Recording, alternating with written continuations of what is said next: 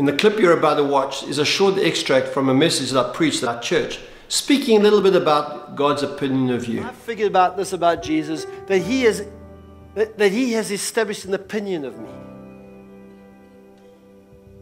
And his opinion of me is that he loves us. He loves me, he loves you.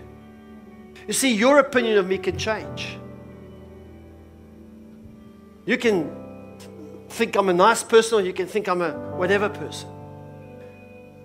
But God's opinion of us has been eternally established.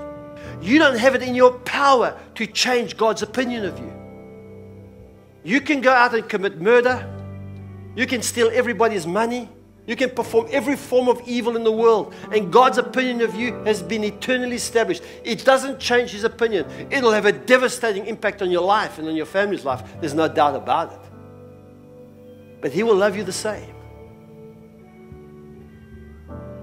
Jesus can't love somebody more because he is love. He simply is love. When the thing is, it is. So the invitation this morning is to say, God, come into my life. Jesus, welcome. Come into my heart.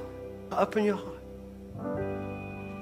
If you've never done that this morning, I'm going to give you the opportunity now to do so. Here's a prayer you may want to consider. A prayer like this prayer. The life is not in the prayer. The life is in your heart and your faith. Jesus, I want you to have a part in my life and my story. Just as you did for me, for Paul and for many other people in this room, come into my life and change my story. I want to be an influence of your love and grace. If you prayed that prayer or a prayer like that, or you want to pray a prayer like that, I'd love to hear from you. Please feel free to make a comment in the section below, and I'll try to get back to you as soon as I can. God bless you.